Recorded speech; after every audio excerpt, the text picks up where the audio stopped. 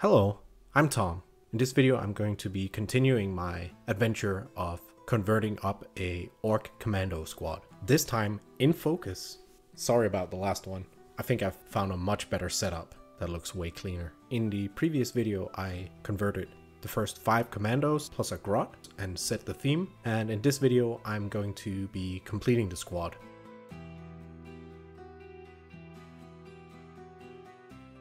So let's dive straight in. This first guy I want to be compatible for Killteam. He's not super compatible with a big shooter in 40k, but in that case I'll just run him as a commando special shooter. For Killteam he's basically the sniper guy. It says a scoped big shooter, and that's what I have there. A big shooter with a scope, and he has sort of a cool hat and a targeter on it. And I gave him a grot to assist him with his ammo needs. He has plenty of ammo on him. And on an extended mission, he can be an emergency ration. He of course has a chopper and whatnot. As in quite a few other conversions, I use the bullet belts to hide some seams and whatnot, and to add to the equipment aesthetic vibe. Here he is. I am quite happy with this guy. I think he fits the style just right. I also gave him a tactical off-center sight, a backup iron sight if his scope fails. It's very commando-y. And a pointy pose. I believe both the hat and the pointy arm are from the battle wagon kit, or possibly the truck. Next up, this guy is both compatible with 40k and Killteam. I decided to do a rocket launcher. What I'm showing here is the stock one that comes in the New Boys kit, the monopose one. Since I have 2 of them, I'm going to be doing one just like it, but with my own twists, of course. So he's going to be having more ammo on him, as well as a different head. He's going to be smoking a cigar, and gave him the faceplate. The head is from the Burners and Looters kit, and I especially love the cutout for the cigar. My thinking here is he has this face shield to protect him from the backblast of the rockets. He's a bit smarter than all the other rocket launcher guys because he's fired quite a few. And just like the other monopose conversions, I feel I got away with this pretty cleanly. The silhouette is vastly different, even though I only added some equipment and a different head. Quite satisfied with how he came out. Definitely get the vibe from the squad that this is not their first battle. They're not just mindless orcs with a chopper and a slugger running into battle. They're more cunning and calculated in their actions. I feel like the models convey that anyway. Alright, this guy is sort of a specialist. Strictly speaking, he's not entirely compatible with 40k. This is more of a Killteam member, but I think I'll be able to get away with it in 40k. So this guy is going to be a slasher boy from Killteam, and his equipment is as follows: twin choppers and throwing knives. And in 40k, I imagine the throwing knives will just be count as slugger. Like most orcs, he'll probably not hit anything anyway, so doesn't matter if he has a slugger or not. I did debate putting a slugger on there and cutting off the magazine, so it looked like he was just out of ammo with that, but I opted not to do that in the end because he got fairly busy. So since he only has close combat weapons, I figured he should be running towards the enemy. And again, this gave me an opportunity to use the new kit because it has running poses.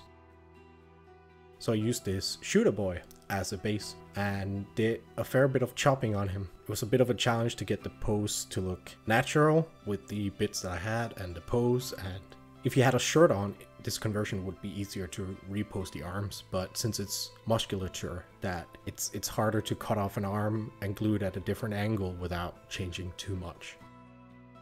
But some things had to be filled in anyway, and I used a bit of sprue to do that. I used the head from a Squig Hog Rider, like I did with one of the other team members, and I think it turned out pretty well. It looks like he's running at you and mid-swing with one of them, and he has plenty of other knives and choppers to use as backup weapons. And as an homage to the Killteam unique sculpt, he got a knife in his mouth that is from a Imperial Guard kit, and then some sheathed knives on his legs as other throwing knives. I also really liked how he turned out, and again, very different from the original pose of the running shooter boy. So no duplicates so far, which I'm very happy with. So this guy will also be compatible for both Killteam and 40k, and in Killteam he'll be a Daka boy with a Daka shooter, and in Killteam he'll have a Commando special shooter. What I really wanted to use was a custom shooter, but all of the ones I had were on metal arms and already attached to some, and I didn't want to change those up since in 10th edition I can use them again, and I couldn't in 9th. Anyway, so I decided to make my own. I used this knob slugger arm that has twin barrels. It looks a bit too puny, so I'm going to extend it and also give it a magazine per barrel. What I did here was use a arm from the knobs. I'm going to be using the rest of the slugger later on. I chopped off the barrels and the hand for a different pose, and I'm going to be extending it and reattaching the barrel and putting on some crosshairs, of course. I toyed with turning the other magazine upside down, sort of feeding both from top and bottom, but crosshairs would be hard to put on there. I also toyed with the idea of a scope, but I left it off in favor of some crosshairs, but giving him some fancier ones than the standard boys. So I just used an arm from a different slugger, and I used a arm where he's sort of shaking angrily at someone, or you know, that tactical thing where you do with your arm, you're like pull it down, you like breach the room kind of vibe. I don't know, I thought it looked cool. And he got a head with some goggles on it and a load of spare magazines. He looks very special forces for an orc, in my opinion. Again, very happy with how he turned out. It's hard to pick a favorite, but he's among them for this squad. I especially like how the shooter came out. It is better than I hoped it would be. It also sort of gave me some MP5K vibes, especially before I put on the barrels. And you can see here, you can actually aim with the sights. The screws align, which I thought was pretty cool. I end up actually accidentally breaking one of them off and flipping them, but it still works after I reattached it. Very cool, dude.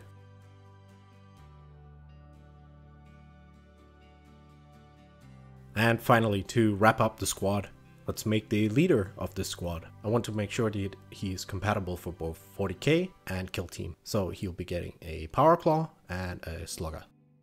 I'm using the Ork knob body from the new monopost guys. You can see an example of him here in an assembled state. Later on, or perhaps the next video, depending on how long this one will be, you will see this guy dismantled again, but made into something way better, in my opinion. But for this segment, he serves as a reference of how he is being converted from the original state. And of course, the theme continues. And in this case, I thought he'd be mental enough to have a grenade in his mouth, just like it's ready to be thrown or something like that. He's a bit off, right? But he's still an orc. What I did here is, of course, I ended up using none of the original arms, even though the original also has a power claw. So I didn't attach the arms, and I needed to plug the holes so there was something to attach the new arms to. And I simply did that with a piece of sprue that I cut to size and glued on. The arms are from probably knob kits or the old boys kits, the knob from there. And then he has a backpack with an ammo grot as well. Here he is, fancy crosshairs as the others, even though I decided to change it up on this guy just to make him stand out a little bit more.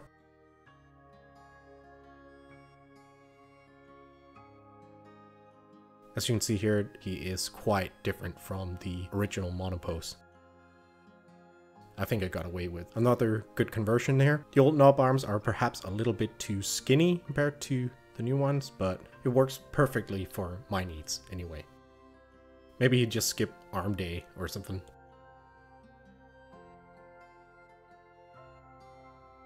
Here we are, last 5 members of the commando squad. It's not to say I won't make any more specialists or just guys that I can substitute in if I don't want the special weapons, but since it's 3 in 40k, then why not? Yeah, might add to it if I eventually get more orcs, but once I'm done with Orktober, I have no more bodies or miniatures left to convert from and to. That's the plan anyway. Overall, I really like this project. I think the commando squad turned out a lot better than I had imagined it would in my head before I started it. I think every guy is unique, every guy fits the theme that I'm going with, and once I paint them up, they'll look very cohesive, I think.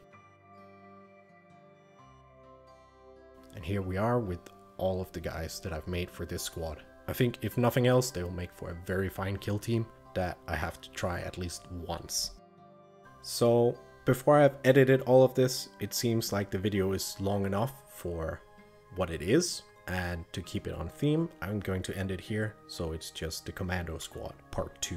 I should also be able to get it out quicker. What I'll do is a follow-up video should be coming relatively shortly because I'm editing it at the same time as this and doing the voiceover. That video will feature some character conversions, some conversions of squad members to bulk out existing squads, fixing some issues with some loadouts or some broken models, and also making sure I have no duplicates of the monopose kits. So there's actually a bunch of subtle conversions that were fairly easy to do once I've had the experience with the kit and the Commando Squad. I think that was a long enough outro. You've probably seen some teaser shots of what's going to happen in that video, and if you want to watch that, it should be up relatively shortly after this one. If you made it all the way to the end, I want to thank you, and I hope to see you in another video. Cheers!